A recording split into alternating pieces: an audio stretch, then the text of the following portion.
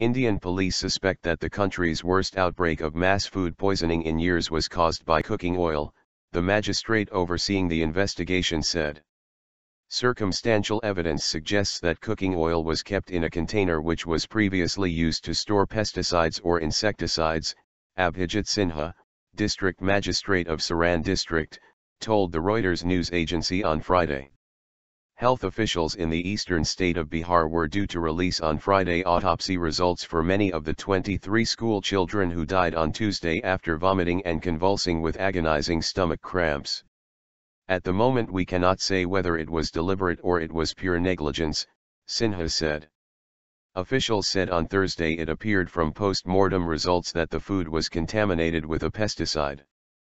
The children fell ill within minutes after eating a lunch provided by their school in the village of Gandaman in Bihar.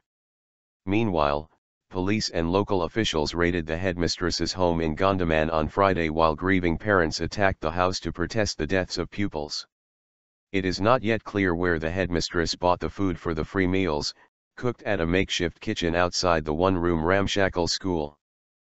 Police said she left the village on Tuesday with her husband, a local businessman who owned a shopping complex of about 40 stores.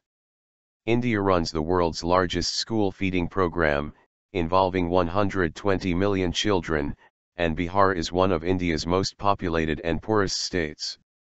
Educators see the scheme as a way to increase school attendance, in a country where almost half of all young children are undernourished.